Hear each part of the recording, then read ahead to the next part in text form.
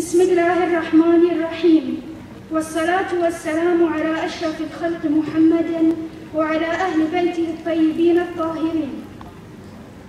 قال تعالى في سورة القصص: وجاء رجل من أقصى المدينة يسعى قال يا موسى إن الملأ يأتمرون بك ليقتلوك فاخرج إني لك من الناصحين.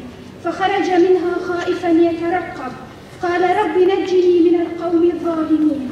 ولما توجه تلقاء مدين قال عسى ربي أن يهديني سواء السبيل. لقد فر النبي موسى عليه السلام من مصر إلى مدين خائفا من فرعون وبطشه، فكان القرار رحلة إعداد له ليقود قومه في المستقبل ليتحرروا من فرعون وحكمه الجائر، وليتحمل النبوة وما تحمله من مسؤوليات ومهام جسام تتطلب صناعة القائد المضحي والمدبر وطويل النفس والعارف بأوضاع مجتمعه.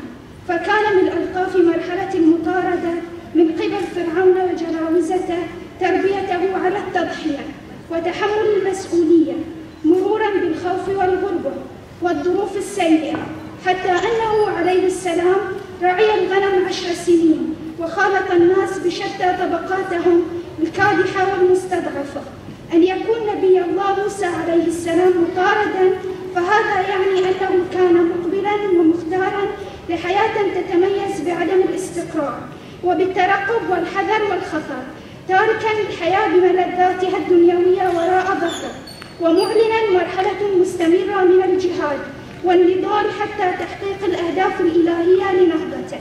وأنه في ظل هذه الحملة الأمنية الشرسة على شبابنا فإن المسؤولية على الأطراف الدينية والقوى السياسية والمجتمعية وعموم الشعب قد أصبحت جسيمة لاحتضان هؤلاء الثوار المطاردين وتوفير المسكن والمأوى لهم، لأن نجاح النظام في الوصول إليهم يعني افتقاد الساحة للركن الاحتجاجي الأصعب والأكثر تأثيراً على النظام الخليفي المجرم. لقد سلط مقتل الشهيدين المجاهدين الضوء على قضية شبابنا المطاردين، والذين أظهر النظام وحشية في استهدافهم تؤدي لاستشهادهم. ونستذكر هنا كيف نال الشهيد علي البصري شهادته في خدمة أخيه الشهيد محمود العراضي، حيث جسد ذلك أسمى حالات التضامن والدعم والاحتضان.